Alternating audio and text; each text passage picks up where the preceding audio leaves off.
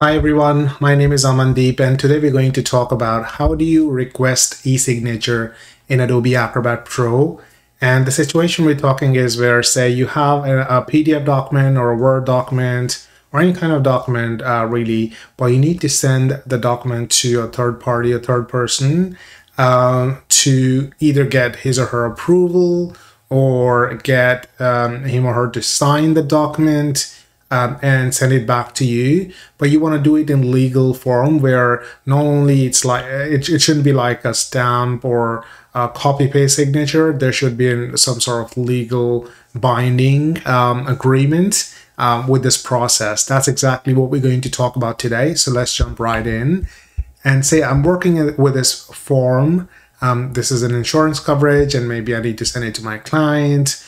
This is, by the way, this is a sample document that I've downloaded from Adobe Express just for the purpose of the demo. But say this is some sort of form that I need to get filled by my client, and he or she needs to also sign the document and make it a legal binding, that all the information that they're providing, they verify that it's correct, and they're verifying their identity with it as well, right? So how do you go about using Adobe Acrobat Pro DC, the latest version, on the desktop to be able to send the document out for signature or approval? That's what we're going to talk about today. Okay, so once you have the document open as a PDF, you will go into all tools by clicking on this button on the left hand side, and then you will look for something called as request e-signature. If you don't see it right away, chances are that your toolbox is collapsed. You would just need to click on the view more to expand it. So there are chances that maybe the request e-signature is down there rather than on the top, right?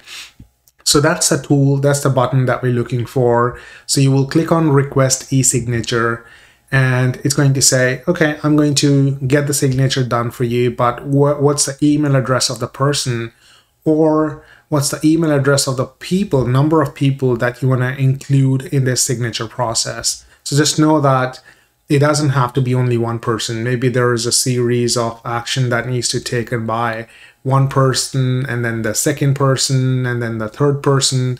Think about a situation where, say, it needs to go to your boss for approval first, and then it needs to go to maybe, say, finance department to review the information and the numbers, and they need to sign it, and then it needs to go to your client to be able to fill the information, their records and everything, and then the client signs it, and then the document needs to come back, right? So there could be multiple steps or multiple parties involved in the signature and approval process, which is why you can enter more than one person as the email address. But to keep it simple for this demo, I'm going to just type in the email address of one person only. And I'm going to, you can say anything as the agreement title. This will go in the email as a subject of the email to this person. So you can say insurance coverage assessment form. You can say anything. This is going to go into the body of the email. So the default says please review and sign the document. I can say please fill and sign this document. Now I can also click on more options so that I can get into the authoring environment of the document or e-signature, so that I can decide what all fields needs to be filled by who and where does the signature go and things like that. So I'm going to click on more options, and you will see what it's going to do. It's going to upload the document onto Adobe's cloud storage, and then it's going to give you this authoring environment to give you more people to be typed in if you want to. So this is your first signer, and maybe you can type in the second signer and then the third, and keep on going. You can also say CC, who's going to be copied in the transaction. So say your boss needs to be copied anytime when a client completes this transaction, but you don't need to manually tell this to him. You can simply put your boss's email here so that every time the client signs in and signs the document and send it back, your boss gets the email notification automatically. So that's what the CC is for. Then again, the same title of the message, the body of the message, the file that was attached just by you. You can click on add files and add more files. Maybe there needs to be some more follow-up documents. You can add those here.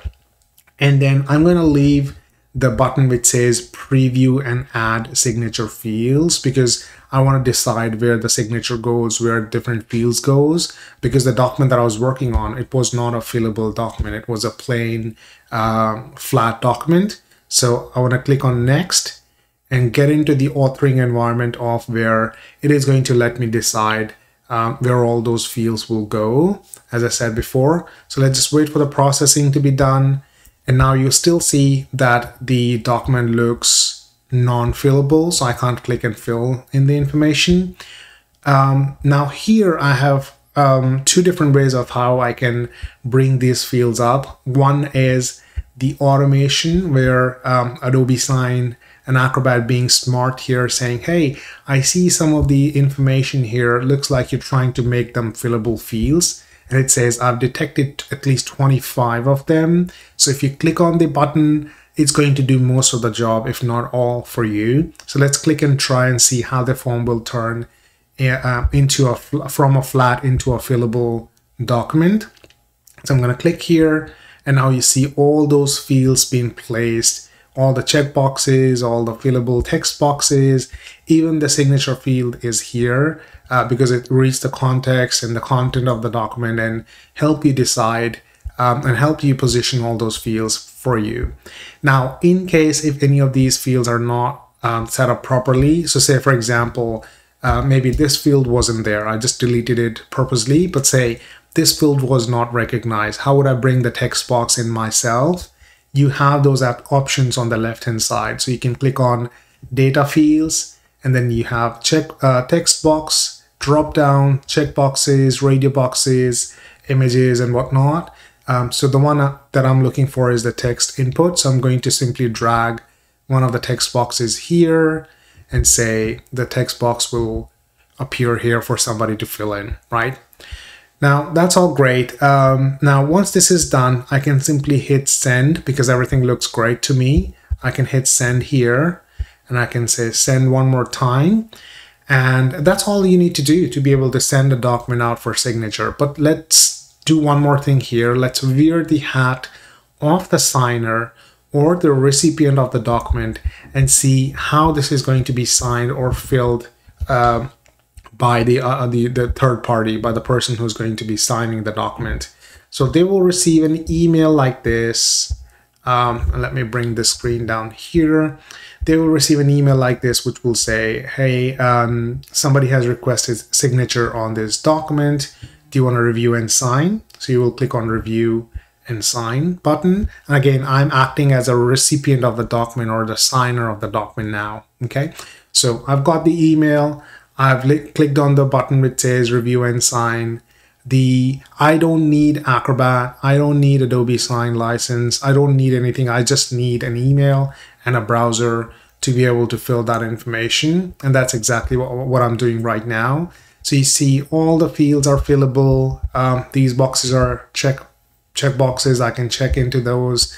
I can type in my name as the recipient of the document. I can type in email. I can type in phone number and whatnot. I can type in these checkboxes. I can as a sender of the document, if the sender has made those fields mandatory, then I wouldn't be able to skip them. But I didn't make them mandatory, so now I'm just randomly choosing any of those fields to be filled as per my convenience and just for the demo, just for the purpose of the demo here. But of course, in the real scenario as a sender, maybe you can make these fields mandatory or required so that the recipient is not able to submit or sign until they have filled all the information. So you can do that as well. Okay, so let's say I've filled the entire information. Now I'm ready to sign. I'm going to click and sign here, and then I'm going to click on submit. And once I click on submit, the information will go back to the sender or the owner of the form, right? Now, how do you receive this information back? You will receive one email. So that's one way of looking at it. and you'll be able to see a document like this in the email. So all the information will be filled in. I'm going to jump back to Adobe Acrobat. I'm going to get out of this. I'm going to open the downloaded document. Downloaded. So you see, this is how you're going to get the form returned back to you. All the information filled in, the signature done. You can even click on the signature to verify that this is actually a trusted, authentic document. You can see that this has been verified with the transaction number, and you can even see the audit report, and you can see when the document was signed, who signed it, what was the IP address of the person who signed it, the date, time. The whole history will appear on the audit report, and this is a legal document that you can take to any court of law and claim that this is an authentic signature, right? So that's how easy it is for you to send any document out for signature and get the information back the right way. If you like this video, please click on the like button. In the next video, we're going to talk about accessibility. So how do you build in accessibility in your PDF documents, especially the ones that you want to send out to your clients or publish on a public forum like social media or on your website, to make sure that you are ADA compliant and you're basically making sure that the document is readable by the screen readers by using some of the automations that I'm going to show you in the next video. Okay, so if you want to see more videos like this, please click on the subscribe button, share the video with others who might be able to get help from this, and I'll see you in the next video. Thank you. Bye-bye.